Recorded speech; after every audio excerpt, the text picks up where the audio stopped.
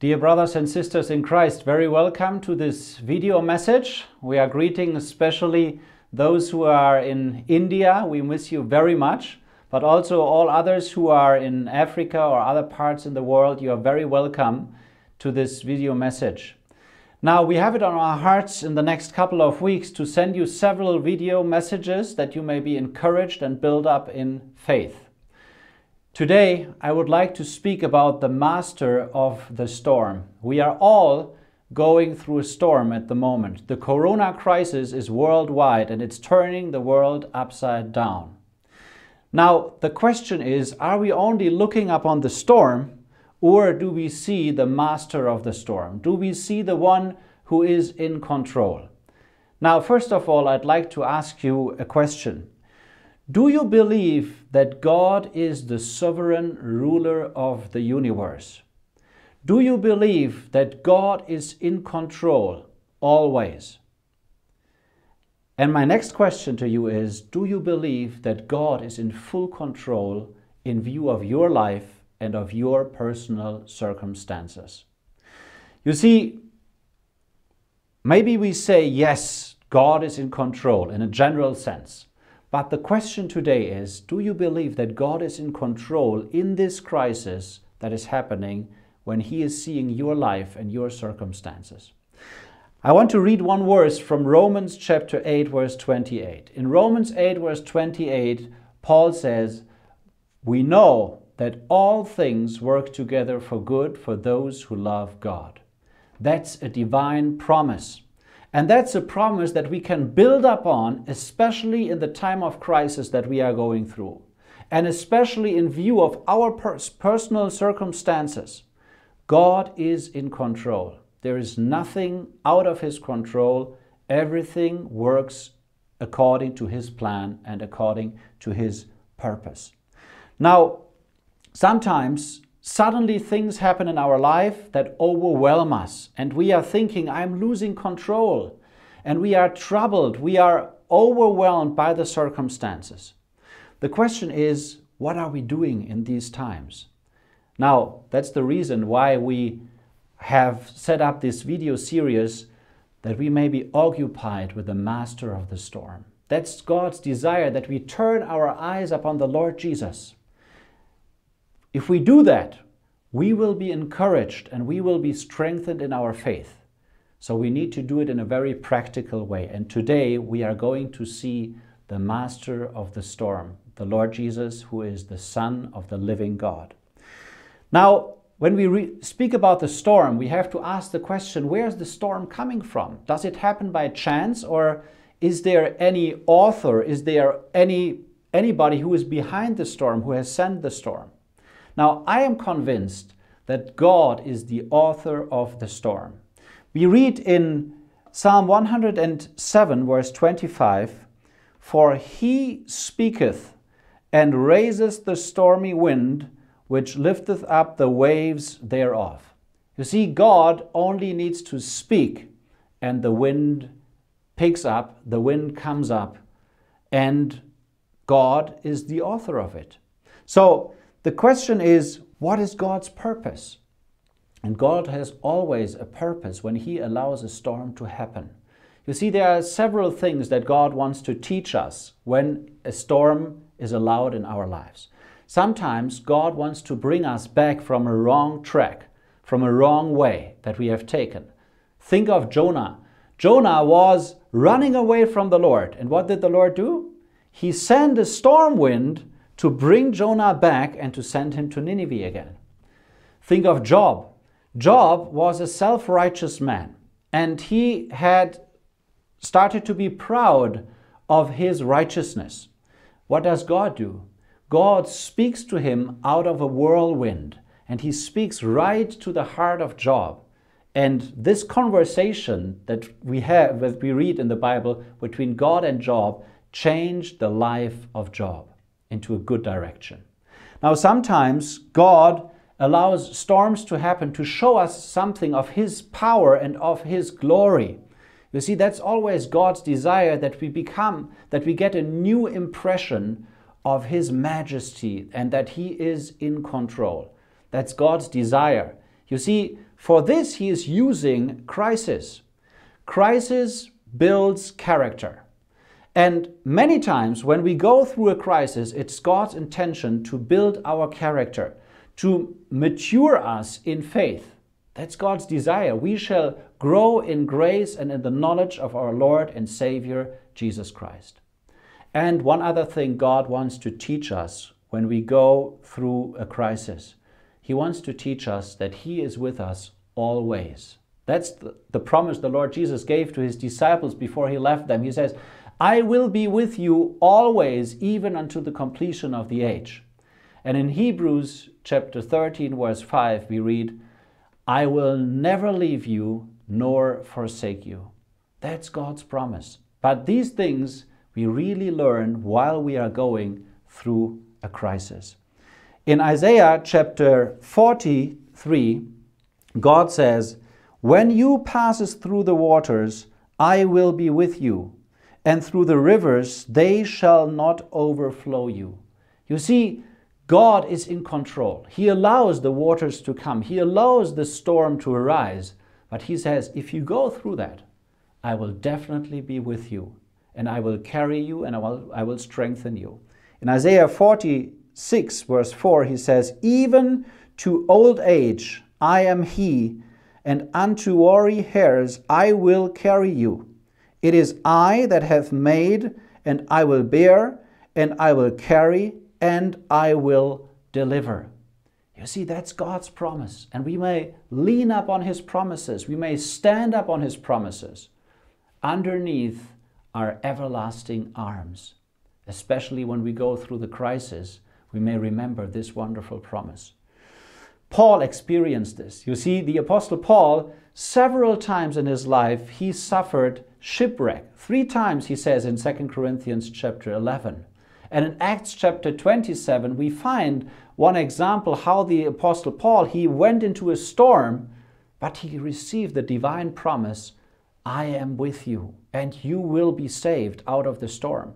And God fulfilled His promise. Paul was saved, and also the 276 men who were with him. Now I would like to read a passage from the Gospel of Mark that shows us the glory of Christ, who is the master of the storm. Let us turn to Mark chapter 4, and we will read from verse 35. And on that day, when evening was come, He says to them, that's the Lord Jesus, let us go over to the other side. And having sent away the crowd, they take Him with them as He was in the ship. But other ships also were with Him. And there comes a violent gust of wind, and the waves beat into the ship, so that it already filled. And He was in the stern, sleeping on the cushion. And they awake Him up and say to Him, Teacher, do you not care that we are perishing? And waking up, He rebuked the wind and said to the sea, Silence, be mute. And the wind fell, and there was a great calm. And He said to them, Why are you thus fearful? How is it that you have not faith? And they feared with great fear, and said one to another, Who then is this, that even the wind and the sea obey Him? It's very interesting how this passage starts. It says at the beginning, on that day when evening was come, He says to them, let us go over to the other side. The Lord Jesus is not forcing His disciples, but He says, let us go. You see, in the Old Testament, there was the law, and the law says you have to do, you have to go, you have to do that. But when Christ came, we read in John chapter 1, with Christ, grace came into the picture. And under grace, we are not forced to do things, but we are encouraged to do things out of thankfulness for what God has done for us. That's why we read again and again in the epistle to the Hebrews, let us do this or that. Let us do it with liberty. Let us do it with confidence. That's God's desire for us. And the Lord Jesus encouraged His disciples to follow Him. And that's even His desire for us today. And then He goes on and He says, and it says that there came a violent gust of wind. Now, Who was the author of the wind? It was the Lord Jesus himself. It was God himself. He is the master of the storm. He is the originator. I'd like to read a verse from Psalm 89. We read in Psalm 89, verse 8 and 9. God of hosts, who is like unto thee, the strong Jah? And thy faithfulness is round about thee. Thou rulest the pride of the sea. When its waves arise, thou stillest them. You see, God not only creates the storm, but is also the one who stills the storm. He is always in control. And when the Lord Jesus asked his disciples to cross the lake, he knew perfectly what they would face there on the lake. He knew all the dangers that they would experience, but he also knew the salvation that he would bring unto them at the right moment. And it's the same with us. If the Lord is leading us in a certain direction, if the Lord is asking us to do something where we are losing control and where we have to depend upon him, we may trust that he has a good way. And even though there are difficult circumstances, even though there are problems that may occur, we may trust the Lord that he is in full control and he has a good plan and a good purpose with everything that he allows to happen. Now, the ship was filled with water, and it says in verse 38 that the Lord Jesus, he was in the storm sleeping on a pillow. Now, the Lord was not affected by these external circumstances. He was calmly, quietly sleeping on the pillow. You see, it says in Jeremiah chapter 17, in Jeremiah chapter 17 we read that he is the blessed man that confideth in Jehovah and whose confidence Jehovah is. That's exactly the Lord Jesus. He trusted in the Lord and he made the Lord his confidence. He was the author and finisher of faith. And that's why he could sleep peacefully even in this storm. And that's his desire for us as well, that we learn from him. You see, the Lord Jesus told his disciples in John chapter 14, "Peace I leave with you, my peace I give unto you." And we may experience the same peace that the Lord Jesus has experienced here in this world. We read in Psalm 4 verse 8, "In peace will I both lay me down and sleep, for you, Jehovah, alone makest me to dwell in safety." That's exactly what the Lord Jesus experienced when he was sleeping there on the pillow in the boat. And he wants us to experience this. This needs growth. We need to grow in confidence. We need to grow in faith. We need to grow in the knowledge of grace and in the knowledge of our Lord and Savior Jesus Christ. And we see that growth, for example, with Peter. Peter, he was afraid in this situation here when he was with the other disciples in the boat and he saw how the ship was filled with water. But Peter, later on, in Acts chapter 12, we find Peter sleeping. What were the circumstances? Peter was sleeping in prison. On that day, his brother James was executed. He was beheaded. He was killed. And Peter was expecting probably the same thing for him to happen on the next day. Now, normally we would expect Peter to be fearful and to be awake in that situation. But we read that Peter, he slept quietly in that night. He had learned to trust his Savior and Lord. And God wants us to make the same experience. You see, God, sometimes he allows a storm to happen in our hearts as well, but he is the one who can still the storm, who can bring it to an end. Now, when God sends us on a certain way, he has the desire to show us something of his power and of his glory. I want to read a verse from Psalm 107, verse 23. "They that go down to the sea in ships, that do business in great waters, these see the works of Jehovah and his wonders in the deep." You see, the more we are willing to let go and to surrender everything to God, the more we are going to see of God's wonderful workings in our lives. But sometimes that means we need to go into the deep. We need to leave things behind. And then when God allows the storm to happen, when God allows things to happen that are out of control for us, we are going to see how He intervenes. But He wants to keep us in peace, and He wants to keep us in perfect peace. Isaiah writes in Isaiah chapter 26 some very encouraging words. I'd like to read it to you. It says there in verse 3, "You will keep in perfect peace the mind stayed on you, for He confideth," or He trusts in you. "Trust in the Lord forever, for in Jehovah is the rock of ages." That's God's desire for us, that we trust in Him, and the result will be peace flooding our hearts. You see, when there is a danger, when there are difficult circumstances, it's God's desire that we go into prayer, that we bring before Him everything, every burden that we have in prayer.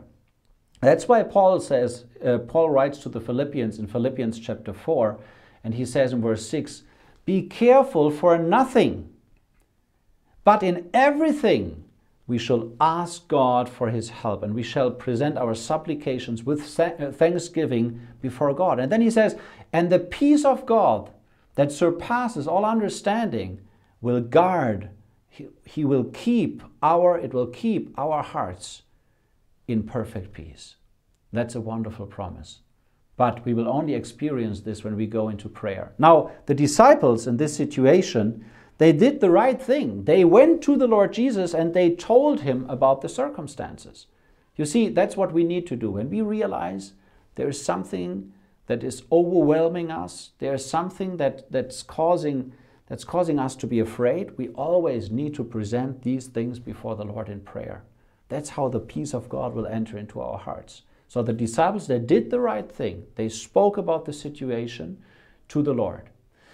And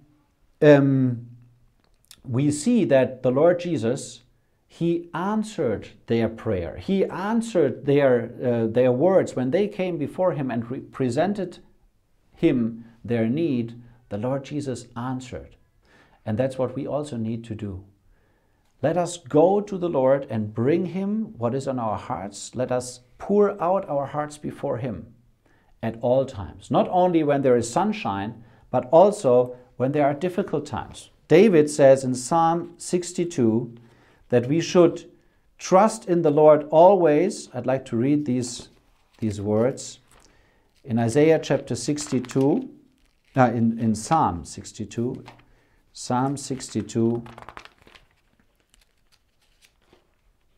it says in verse 8,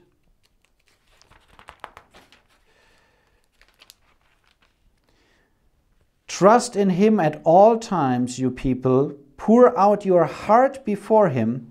God is our refuge." I want to emphasize, trust in Him at all times and pour out your hearts before Him. Both is necessary. Not only when there is sunshine, but especially when we are going through the storm. Trust in Him and pour out your heart before Him. Now, the Lord, He wakes up, and what He does is He manifests His divine power. He speaks just a couple of words, and what is the result?